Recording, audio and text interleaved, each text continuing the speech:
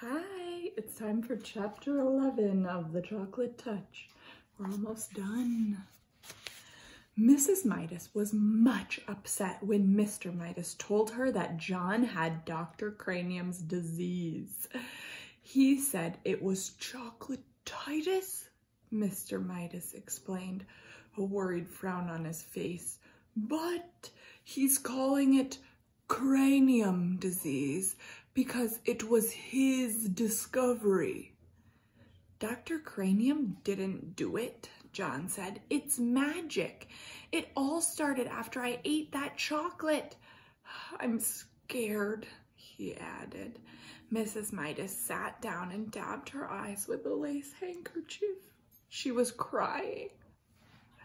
Mr. Midas blew his nose, said he had to attend to something, and abruptly left the room. John had been so busy feeling sorry for himself that he had not realized how his mother and father would feel about his chocolate disease. "Never mind, Mother," he said, putting his arm around her shoulder. "It's all right. Really, nothing was all right," but he couldn't bear to see his mother's tears.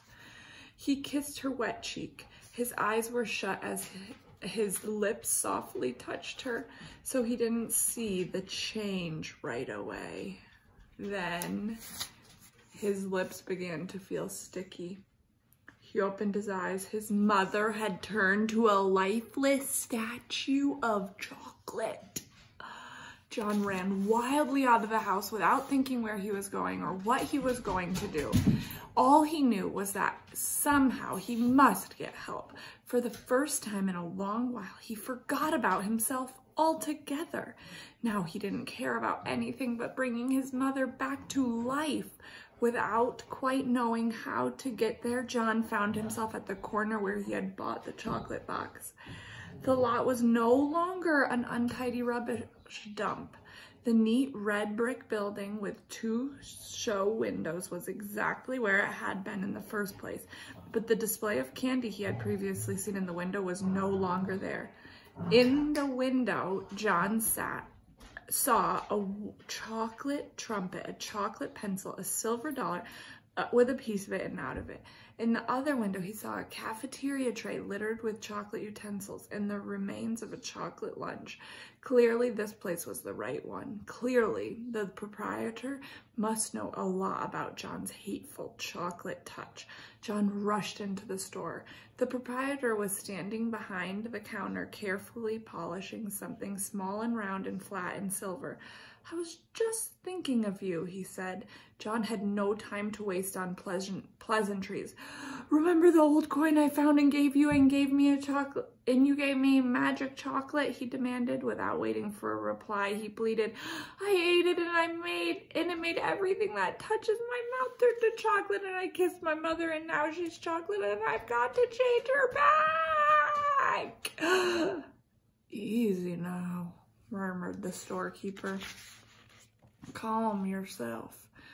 There was an expression of satisfaction on the old man's eyes. "It's all your fault," John declared. "If my mother isn't made better again, I'll fight you till you're dead." "My goodness," the storekeeper exclaimed. "Whose fault did you say?" "Yours," said John. If you hadn't taken that money, I wouldn't have." "Now, John," the storekeeper interrupted, "I must insist on honesty. I'm glad to hear you're thinking about your mother for a change. Unselfishness is important, but honesty is also important. If you'll be truthful, perhaps I can help you." John's ears reddened. It was becoming unmistakably evident to him that he had only himself to blame for all his unhappiness. He looked straight into the storekeeper's eyes. "I'll do anything. I'll work for you all my life for nothing if you'll turn my mother back. You can turn me to chocolate instead if you want. The storekeeper apparently ignored John's offers. "You were right, John," he said, "when you guessed that I had something to do with your acquiring the chocolate touch. But you yourself earned the coin that brought the chocolate touch. Only greedy people can even see that kind of money. Dr. Cranium was right up to a point. I suppose that one could say that you had chocolatitis, but it was just an outward sign of selfishness. My mother, John reminded the storekeeper frantically. My mother's turned to chocolate. Do something about it. Oh, please do something about it. I'm glad that you're concerned, the storekeeper commented unhurriedly. Part of your cure is to be concerned about other people.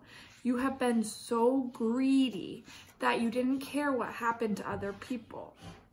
Oh, I know, John admitted woefully, but please decide about me later, and please make my mother better now. Well, John, the storekeeper said, if you had to choose between getting rid of your chocolate touch and restoring your mother to life, what would you choose? For a moment, John couldn't help imagining a future of all chocolate meals.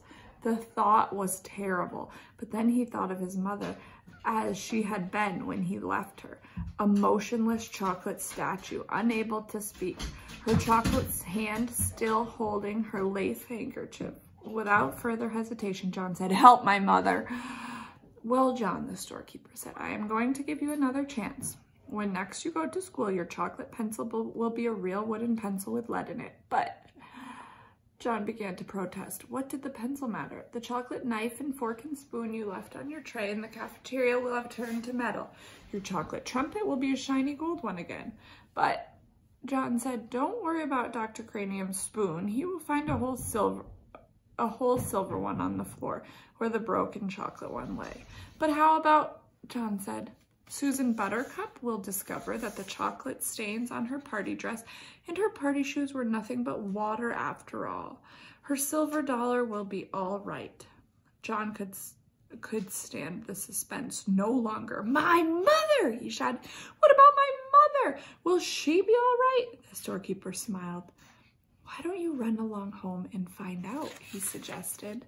John turned without even saying goodbye and ran out of the store. The storekeeper went back to the disc that he had been polishing, a disc the size of a quarter. It had to be polished smooth, ready for a new set of initials in case the need for them should arise. Chapter 12 tomorrow.